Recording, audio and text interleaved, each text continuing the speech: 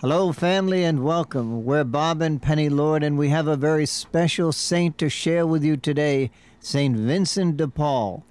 Our cry rings out to the whole world. Take notice. We are in the times of great saints in the making. We are in the times of unequaled sinners. Enemies of God, we put you on notice. We've been there before. We've suffered the arrows of persecution in times past, and we are still here. We are not finished.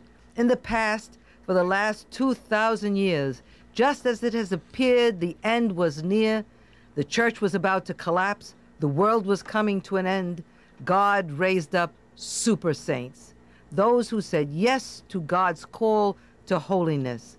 One such great saint in the making, one soul who reached for and received the crown of glory in heaven, was St. Vincent de Paul.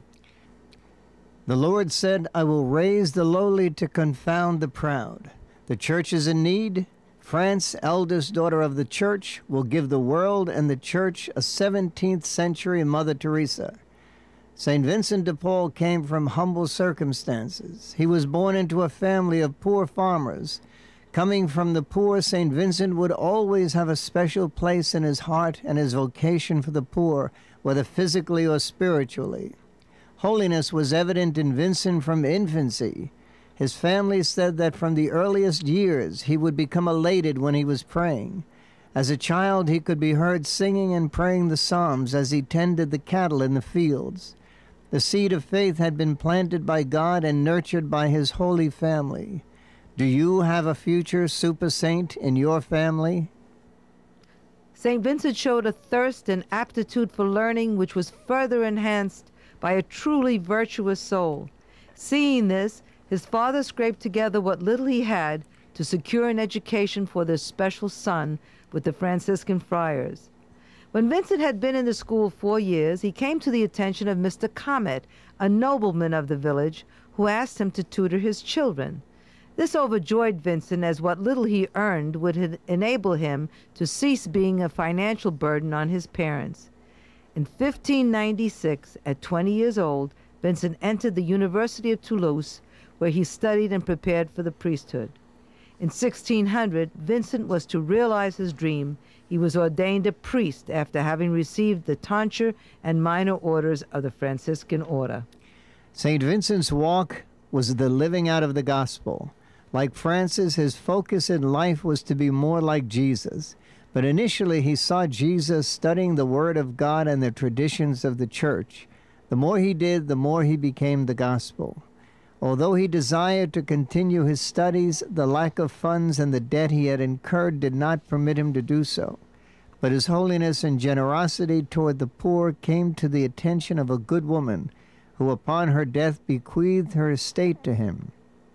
In 1605, Vincent left for Marseille to retrieve the inheritance of 500 crowns which she had left him, as the estate consisted of a sum of silver owed to the departed by an unscrupulous debtor who had fled to Marseille rather than pay. In Marseille he found the scoundrel only to have him offer far less than the debt owed, but having wisdom, St. Vincent accepted the paltry sum and prepared to return to Toulouse. A young gentleman staying in the same inn as Vincent suggested he book passage on the boat he was taking to Narbonne. As this fit his budget and would save him the time, Vincent joyfully accepted. The two newfound friends boarded the ship. The voyage began smoothly. The sun was shining. The Mediterranean Sea was calm. All was well aboard the ship. But suddenly, ominously, in the horizon loomed 3 ships carrying the colors of the Saracen Turks. They signaled the ship and pulled up to board her.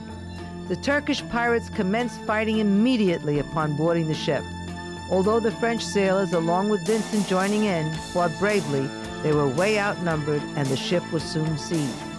Vincent's dream of returning home was now a horrible nightmare. The deck, brilliantly lit earlier by the rays of the sun, was now covered with blood and lifeless bodies. The wounded Vincent and those not killed were taken prisoner and placed in chains for the rest of the voyage. At the end of 8 days, after the pirates had satisfactorily benefited from other piracies, They set out for Tunisia. When they landed, in order not to be challenged by the French authorities, the pirates falsely claimed they had taken the slaves, Vincent was one of them, from a Spanish ship. They paraded them around the port, offering them for sale.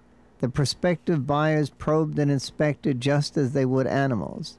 After many humiliating and painful exhibitions required of the prisoners, Vincent was bought by a fisherman. As Vincent was not a good sea traveler, he soon became sick and useless to the fishermen, and so was sold to an elderly physician. Now the physician was kind and quickly learned to love Vincent. One problem was the good doctor was deeply interested in magic and tried endlessly to share the knowledge he had amassed, his 50 years of research of alchemy. And the other, being a Muslim, he tried to convert Vincent to Islam. St. Vincent prayed tirelessly to Our Lady, begging for her intercession, and to whom he gave credit for his victory over this temptation. The old man died, and Vincent was now the chattel of his nephew, who had inherited Vincent as part of the legacy. The nephew was as cruel and heartless as his uncle had been kind and generous. But God is always listening and never gives us more than we can bear. Vincent was sold to an apostate Christian. His new owner sent Vincent to the desert to serve his 3 wives, one of whom was Turkish and a Muslim. But she was fascinated by Vincent's holy demeanor and would listen to his chanting of the Psalms, the Salve Regina, and other hymns as he went about his work. The woman would look into Vincent's tear-filled eyes, so obviously deeply in love with his God, that she began scolding her husband for having left his religion. Although not a Christian, she was to be an instrument which God would use to release the man from the bondage of his own apostasy. He and Vincent escaped to France and Marseille and finally Avignon. The fallen Christian made peace with the church, 1 year later went to Rome with Vincent, and joined an order which served the sick in hospitals. The Vatican was awesome for Vincent. Here was the holy land upon which the center of his faith rested, his church nourished by the blood of the martyrs. His eyes filled with tears and his voice choked with emotion as he filed past the tombs of the unbroken succession of popes who had served the church, beginning with the first Pope, St. Peter. He could have stayed and basked in the glory that was Rome, but he knew he had to go on to Paris. In Paris, he was able to get lodging in the area of Saint-Germain, but peace was to be short-lived for Vincent. A judge from Bordeaux, who also lived in the same house as Vincent, was robbed of a considerable sum of money. Although Vincent protested he was innocent, he was not believed, and was to bear the stigma of being a thief for 6 years. During the 6 long years, without friends and anyone who believed in him, he never endeavored to defend himself. He just bore the scandal, resignedly repeating over and over again, "God knows the truth." Finally, 6 years after the fact, the truth always surfacing, a criminal arrested for another crime, wanting to clear his conscience, confessed to the crime that Vincent was accused of. St. Vincent never told anyone of his ordeal. Instead, he used this as a teaching on retreats he gave. Without using any names, he stressed the positive rather than the negative, remembering and teaching that we can sustain the pain of false accusations which pierce our hearts by truth, always remembering that God in his timetable will reveal the truth if it is his will. Thank God, even after 6 years in Vincent's case, it was God's will. Not all was said in Paris for St. Vincent. There he met up with the holy priest, Father de Bérulle, who would later become a cardinal. Again, we see God's omnipotent chessman putting his chess pieces together, in position, lining them up to serve him and his church. Father de Bérulle asked St. Vincent to serve as a curé of a small parish outside of Paris. Then he commissioned him to be spiritual director to Countess Yogoy and serve as teacher to her children.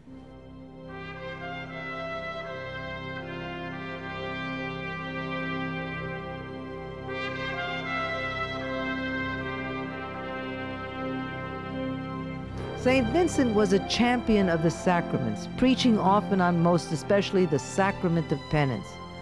One day, when the Countess was away on a trip, someone came to St. Vincent and asked him to go with him to hear the confession of a man who was dying. Before administering extreme unction, or the sacrament of the sick it is now called, St. Vincent asked the man to make a general confession. It appears that when he asked the man certain questions to help him examine his conscience, St. Vincent discovered the man had previously made imperfect confessions because he had not properly examined his conscience, this rendering his former confessions sacrilegious. When Countess Joygay returned, and her subject told her he might have died with sins on his soul had not St. Vincent properly prepared him, she begged St. Vincent to preach that Sunday in their country church on the feast of the conversion of St. Paul. After hearing his homily, the people flocked in such great numbers to have their confessions heard, St. Vincent had to ask the local Jesuits for help. St. Vincent's congregation have celebrated January the 15th as a solemn feast day from that day till today in commemoration of this momentous occurrence in their community's history. The time came when Father de Berulle told Vincent it was time to leave the Countess' home and go out to serve the common people who were in such dire need of spiritual nourishment. Gathering 5 other priests, Vincent formed a little community, and they began converting many back to the true faith, calling many, including even royalty, to cease living scandalous lives painful to God. Although Countess Joygay was in full accord with the great work that Vincent was doing, she made him promise he would never abandon the care of her soul, and that he would be there to help her at the moment of her death. With that, the Countess, always devoted to those whom God had entrusted to her, convinced her husband to establish a company of missionaries devoted to assisting and instructing the peasants. It's 1618. Enter St. Francis de Sales into Vincent de Paul's life. Now, St. Francis de Sales, Bishop of Geneva several years before, had founded the Order of Visitation, whose charism was to visit the poor sick. He had shared this dream with St. Jane Frances de Chantal. But as it was not permitted at that time for sisters to come and go from their convents, he had to forsake his project. As the sisters were cloistered and could not leave the cloister, they had to be content opening boarding schools. Who to teach the young women? The holy bishop and St. Jane Frances de Chantal summoned St. Vincent de Paul and asked him to teach the daughters of the nobility who were boarders. Although eager to be with the poor, St. Vincent agreed, out of obedience to the bishop and respect to their friendship. When St. Francis de Sales died, St. Vincent became St. Jane Frances' spiritual director, but his commitments to the Visitation Sisters and their foundress did not deter St. Vincent from serving the sick and the poor. God always forms holy clusters. Putting people together, he has chosen to do his will. We can see with all the diversions placed in our saint's path, he needed help. Besides, God, never wanting any of us to think that it is us who are responsible for the conversion and healing that comes about, chooses others in our lives to help us. And so it was with St. Vincent de Paul. Enter Margaret Nazeau, who had been teaching the illiterate how to read and write. Hearing of St. Vincent, she set out to join him. Though she and her lady friends were of good intention, they lacked the necessary direction and leadership to do the work. And so a lady of the nobility, well educated and talented, comes into St. Vincent's life. Louise de Marillac, whom God sent to him in 1625. Louise had been married a short time when her spouse died. Having heard of St. Vincent and his work with the poor and sick, she left Clichy, where she was from, and set out for Paris to meet him. She told St. Vincent her heart's desire was to serve the poor, that it was all she could think of.